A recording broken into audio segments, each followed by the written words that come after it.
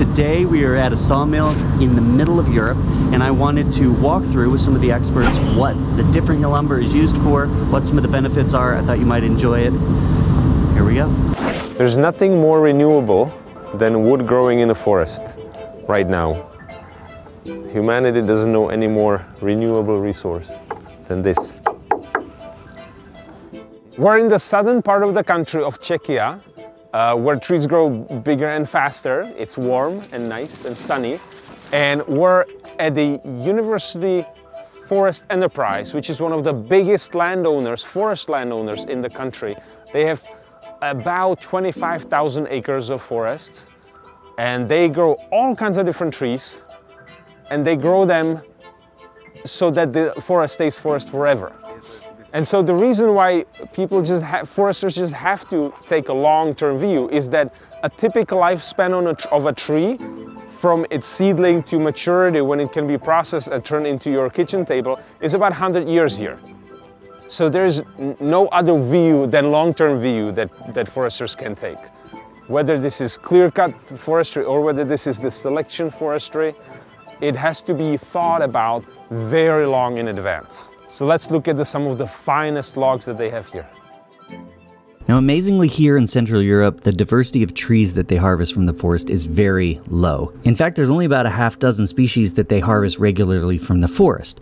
So I wanted to go today and look at spruce, larch, Scots pine, beech, oak, and ash, and have Jiri, the expert that I'm with, just talk about the differences in some of them, because I think some of you might find it interesting. Isn't that amazing?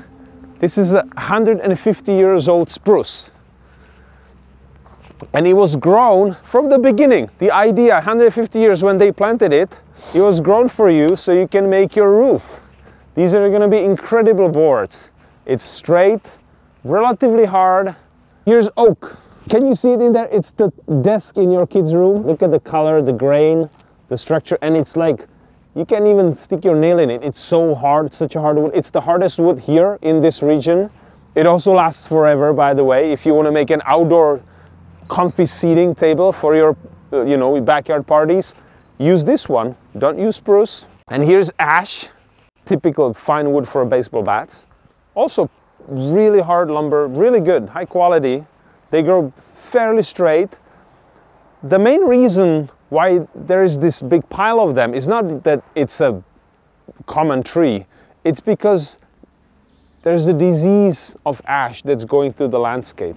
You know, in North America, we have the emerald ash borer that's wiping out the species from the continent. Here they have a fungal disease, invasive pathogen that's wiping out ash from the landscape. And again, how do you know when one of these will show up in your location? How do you know which tree is going to suffer from some sort of a new pathogen, new pest? It's the risk that we're talking about. These could have been growing much longer, and this is why in a forestry, in the enterprise where you have to look long term, the critical thing is to dilute your risk, because you never know what's going to hit you, like these poor ash trees. This is larch. Larch is also super straight, also grows relatively fast, but also lasts very long. Scots pine, that grows really fast, grows on anything, any type of soil. If you need to establish a forest, Scots pine is your pioneer plant, and it grows super fast too. And it can be used for whatever, furniture, structural timber, anything. Matches, matchsticks. It is very drought tolerant. It doesn't really have bark beetle problems. It's a great tree to grow, very easy to grow. So this is beech. You know, this can be 120 years old, and they are harvesting them at the right time for when they're exactly the right size for the sawmill, so that your chairs can be made of the finest quality and sustainable. Oh, right. So they're waiting for the tree to be about 50 centimeters thick. Then it's ideal. Then it's ideal to take it out of the forest, and it's ideal for processing in the mill. And the amazing thing is that now that this 100-year-old grandpa was taken out of the forest, it had plenty of time to sprinkle the forest with its seeds, and its babies are now already pretty big, And you know, in a couple of decades, they're gonna take its progeny and the new generation is gonna grow there. It's a resource forever. Silver fir, it grows a little slower than the dominant spruce. It's not as simple in terms of silviculture. It lasts forever. So it depends on what you want to do with your timber. Perhaps it's better to invest in little slow growing but much more durable species. Okay, let me walk you through quickly how it works from taking these boards, dropping them onto a conveyor, and then getting them into the lumber mill. I was surprised. I had never seen this process before, but I got an up close and personal view. Essentially, you have this giant saw, which is kind of set up more like a belt, and the wood moves back and forth. It flips it, chops it, flips it, chops it, and allows them to kick out all the different sizes of lumber that they need.